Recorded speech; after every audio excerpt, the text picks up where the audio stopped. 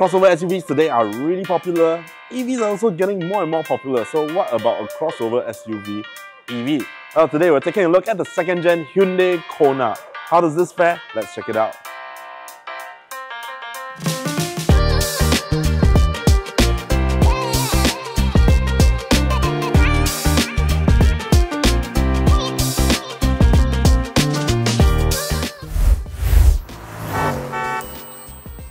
Now, if you're thinking about trading in your car to buy a car like this Hyundai Kona EV, try selling it with Coates instead. Coates helps you sell your car quickly and easily. With the new Coates doorstep, get a professional inspection by our certified mechanics at your convenience, anywhere on the island. Coates will then auction out your car online to its wide network of dealers to bid on your car. Once bidding is complete, Coates will update you with their best offer price at no obligation. It's that easy. To find out more, visit quotes.com.sg. That's quotes.com.sg. Now, let's find out more about this Kona. The Hyundai Kona Electric is priced at $189,000. The electric motor produces 133 brake horsepower and 255 Nm of torque. The single-speed transmission brings the car from 0 to 100 km per hour in 9.9 seconds. The 48.6 kWh battery has a drive range of 456 km. For more details on the Kona Electric or any other car, head on to Sgcarmart.com to help you make the smart choice on your next car. Now, starting off by the front, you might not believe that this is the second generation of the Kona because it's taken such a drastic redesign. In fact, this pixel line here looks really nice, but it also kind of is more familiar with the Ioniq 5, Ioniq 6 line of vehicles. Now, down here you also have a cluster of lights. To me, very vaguely resembles the one on the Santa Fe, but the Santa Fe, of course, has a very nice linking LED light going through. Now, down here you get some pixels, and this, of course, being an EV, has no grille. In fact, you get this EV charging port in the front, which actually I feel like is exactly the same shape as the one on the first generation Kona. Now, this thing takes up to 350 kilowatts DC fast charging and supports V2L with a little adapter that you can plug in if you want to power your things outside, let's say you're camping. Now, let's check out the side.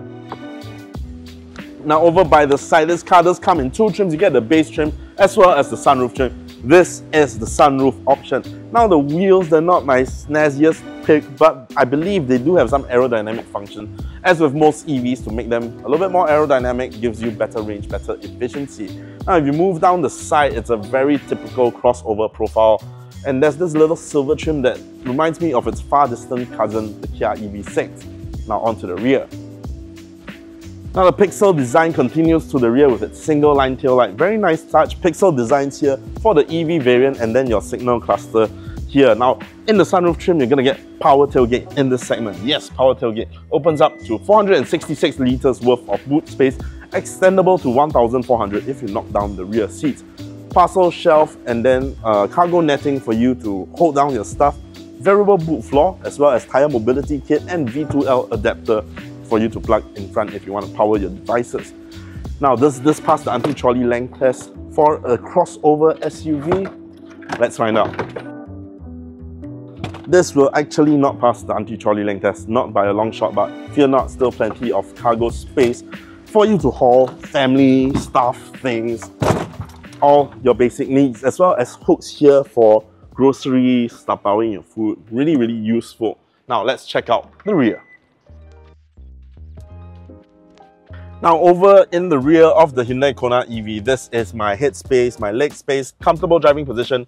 I am 1.75 meters tall. There is still plenty of space, and keep in mind, the battery is down below. And this is in fact not using the eGMP platform, so I think for that, it is surprising amounts of space. In terms of amenities, dome light here, hook handles here. The door is nicely finished, though it is plasticky. There is a little bit of soft touch material. I like the contrast of this grey interior. It gives it a little bit more, it feels more spacious compared to an all-black fabric. You get rear aircon, which is really important in Singapore's weather. And I think the piece de resistance is 3-pin plug right inside the cabin. If I had this car, right, I would just like drive anywhere.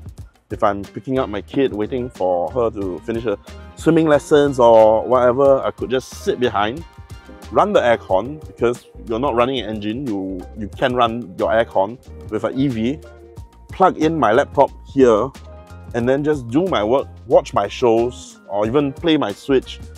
There's just so many possibilities with an EV with an inside the cabin 3-pin plug. Now, moving on to the rest of the cabin, you get USB-C fast charging right here. Flat boot floor, I mean it is a little bit raised because of its battery. And then over in the middle is an armrest with 2 cup holders, so you can rest easy, sit really comfortably. Now if there's nobody in the middle, you can move on over, just scooch really easily, flat boot floor again, and then just sit in the middle. It's going to be a little bit of a squeeze for its compact crossover size, but honestly, not complaining. I'm still getting a little bit of headspace at 1.75 meters tall. Legs are really comfortable, they're not like squeezing all over the place. Big feet still manage to squeeze here comfortably. I think really well done. Now let's check out the front. Now over by the front of the Hyundai Kona EV, things are a lot nicer, a lot more refined if you compare it to the previous generation. I believe Hyundai has gone leaps and bounds since then. So right here is your dual 12.3-inch infotainment displays as well as your instrument cluster. It's a very kind of normal treatment for Hyundai now, like your Ioniq 5, Ioniq 6. Very sharp display, very nice, nicely done UI UX. Heads-up display here in the sunroof trim. Heads-up also sunroof here, of course in the sunroof trim you get the sunroof and ventilated seats. Those are, I believe, the main ones. You also get a nicer display. But other than that, the rest of the cabin is still really nicely made. Like, check out this brushed material for your center console right here. I like that they haven't gone all full digital. You still get plenty of buttons right here. Control your infotainment, your aircon, and then your charging system. Right here you have a USB-C, and I like that there's this button to select between USB-C just charging and data, or just charging. In addition to that, you still have another USB-C port right here, USB-C wireless fast charging, and then a 12-volt charger right here. Move on down is even more controls, which I really like. So dedicated button for your camera system. You can check out the camera, what's behind you, what's around you. You get heated and ventilated seats, drive mode selector, so you get eco, normal, sport, as well as snow, and then brake auto hold because this has an electronic parking brake. So plenty of things stuffed inside here. Auto dimming rear view mirror, sunroof of course that you can open with a touch in this segment. You get an armrest right here that you can open up. Lots of dividers, very customizable, and your large center console space here that also comes with hideaway cup holders, so it's enough for my coffee and my water, and still plenty of space right here to put even more things. Now, materials, color, texture, I think they've done a really good job with the design of this cabin. If you're looking at competitors, I think this really pushes this ahead of the curve. And that's what Hyundai is doing. That's what I like. It really does make you feel like you're driving a next-gen machine. And does this car drive as well as it looks? One way to find out.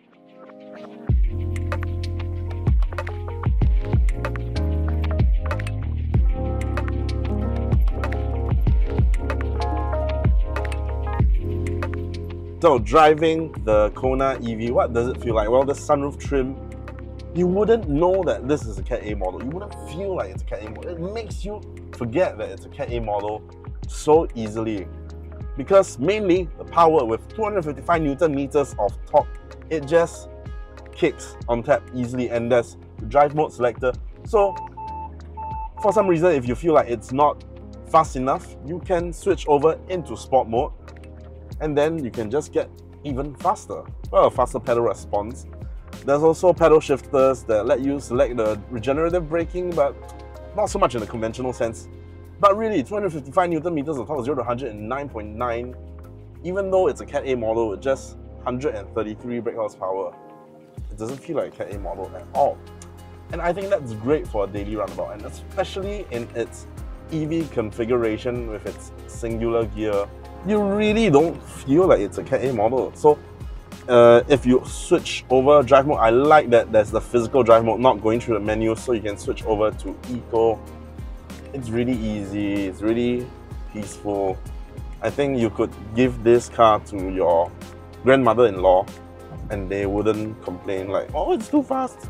Yet, when you want for some more spirited driving, the power is there. 0 to 100 day to day, perfect. It's a really suitable Cat A runabout.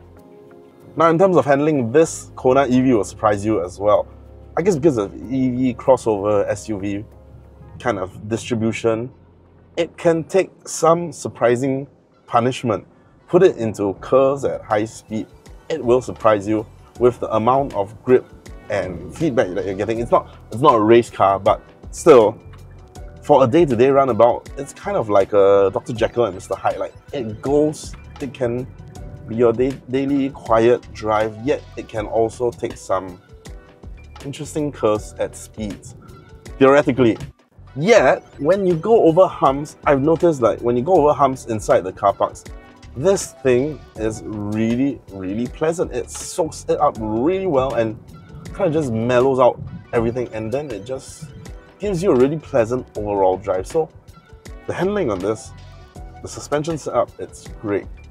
In terms of noise, you do hear a little bit of the road noise, just a tiny little bit. I think when you have your entertainment on, you won't notice the road noise. What you're probably going to notice, however, is a little bit of traffic noise coming in. But I think that's very forgivable, especially when you're thinking of a segment. Right here, I think it's doable. Now, because of its size, it's also really compact, really easy to park, really easy to navigate around cities. No problem inside this Kona. And all of the ADAS that they've stuffed inside here, driving island to island is a breeze. Yesterday I was out running some errands with this, going all the way to Jurong, going back, Clementi, Shun, all the way, just go on the highway really easily, turn on level 2 self-driving, so active cruise control, lane keeping assist, and you keep your hands on the wheel, but it's really, really convenient. So you're not going to get fatigued. Even if you do get fatigued, they even have the driver attention warning. So kind of everything is sorted out for you. And that's the thing about Hyundai. Like, if you go even, when I bought my Avante a few years back, I was considering between the base trim and the elite trim, and there was about a $10,000 difference if I recall. But I noticed that even in the base trim, you're going to get all the safety features. So it kind of made less value sense to get the high trim. High trim, you're going to get things like sunroof, ventilated seats, which is the same inside here. This one, the Kona, you're going to get heads-up display as well in the top trim. But this is something that I kind of applaud Hyundai for, that they say that, well, this is what they told me, that they don't want to cut back on things like safety. So even if you're going for the base trim, all the ADAS you need, it's all there. Lane keeping, blind spot, active cruise control, which is fantastic. So even if you're getting the base model, it's not that base, it's not that bare.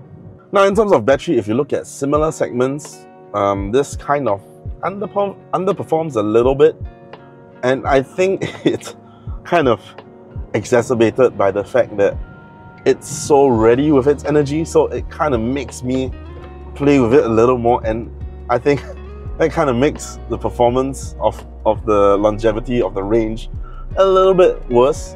I have clocked some, from 100%, I've clocked some 170 kilometers right here. The range is showing me another 127 to go. So I think if you're doing, every single time I've been driving this, I've switched it into sport mode just for that little bit more fun. But I think if you're driving day-to-day eco, I'm pretty sure you can get 400 easy. But that also brings me to the size of the battery. If you look at its competitors, this does come in a little bit short. But for 400 kilometers or 300 plus, if you're like a heavy footer like me, I think that's very doable. It's very acceptable. And because of its architecture, if you do find a fast charger, this thing can go up to 350 kilowatts DC fast charging. I don't think there's one in Singapore yet, but Hyundai, that's how they future-proof this car. So if you find one, charging is not going to be an issue at all. Now, when it comes to competition, I think, unfortunately, when it was launched in 2019, a few years back, its EV back then was a lot more in an environment that was a lot more forgiving. Today, this goes up against some tough competition. Now we're looking at, this thing is going for about 180,000 Kona EV. And if we're looking purely at EVs in the kind of crossover SUV hatchback segment, let's straight to it. currently one of the cheapest on the market is the Ion Y, and that goes for some 140,000. You have the Atto 3, you have Cat A if you're considering. Let's looking at Cat A purely. You have the Atto 3, you have the MG ZS, you have the MG4, and all of this are quite a significant amount cheaper than some 180,000. So that really, and I have to say that Hyundai has really spruced up this interior. It feels futuristic. I love the UI. It almost makes me think of Starfield, the way it's designed, not the game, not so much the gameplay, but the design. It looks cool, it looks futuristic. The dash, the refresh rate is really high, things look really sharp. This display is beautiful. This interior is beautiful. You have fabric here, it feels soft, it feels refined, it feels upmarket for its segment. I think when you bring it to some of the competitors, especially on the lower end, that's some of the things that they have to give up to make the car cheaper.